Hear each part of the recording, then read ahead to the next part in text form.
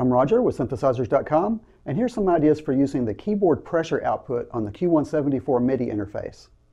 The Q174 MIDI interface produces a pressure voltage for keyboards that have that capability. Keyboards from synthesizers.com have pressure, and so do some other high-end keyboard controllers, even some older keyboards like the Yamaha DX7. Pressing the key hard after a normal depress produces a voltage that varies depending upon how hard you press it. Pressure voltage can be used to control any parameter in the system. For starters, let's do pitch bending. Patch pressure to the Q106 oscillator's variable input jack and set the level to 1.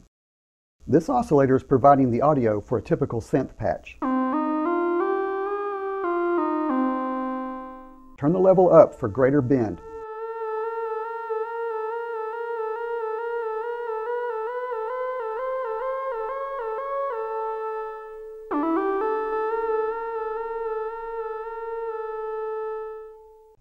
Now let's control the Q107 filter with pressure.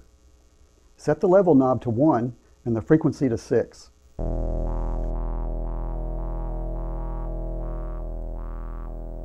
Turn up the level for greater response.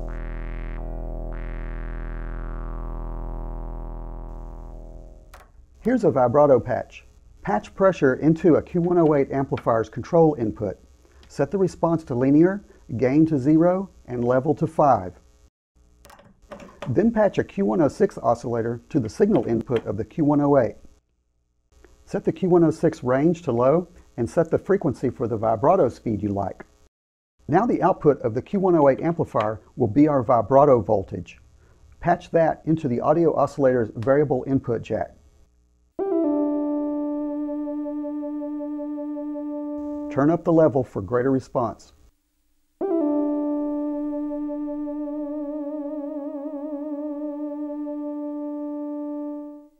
Pressure can also be used to trigger an envelope generator, and that envelope can control something else, like a filter, for example. You might have to boost the pressure signal through a Q125 signal processor to make it trigger the Q109 envelope generator.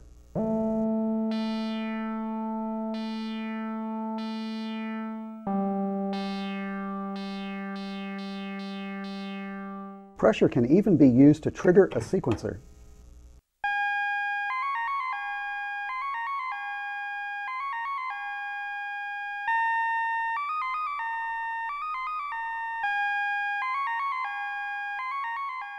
The pressure voltage can make for a lot of fun effects, so patch outside the box and into the realm of voltage control. Voltage control. Voltage control.